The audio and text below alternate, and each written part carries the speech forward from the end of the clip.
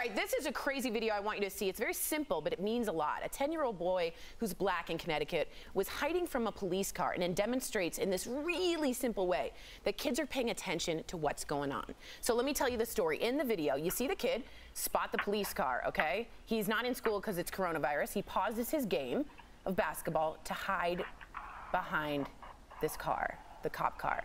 The child's father says when he asked his son why he hid, the child replied, because they killed George Floyd. The tweet caught the attention of LeBron James, who said the video broke his heart.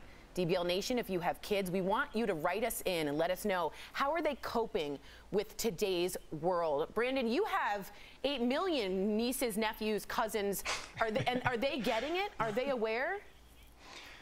Yes, my 12-year-old nephew, and I make sure I say his age right this time. My 12-year-old nephew has asked my brother, he has asked my father about good and evil, heaven and hell when it comes to this, and then when it comes to police relations.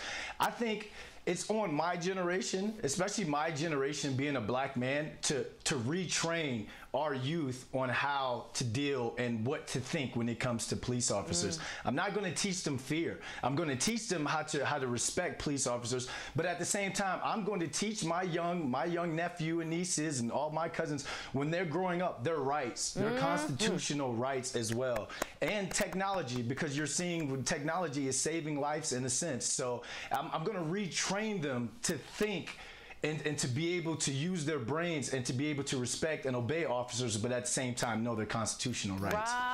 Bravo. And you know what, Brandon? I really hope the police force as a system retrains and refocuses. Just like you said, you're going to take responsibility for your nephews. I hope we dismantle this power structure of oppression. I really do.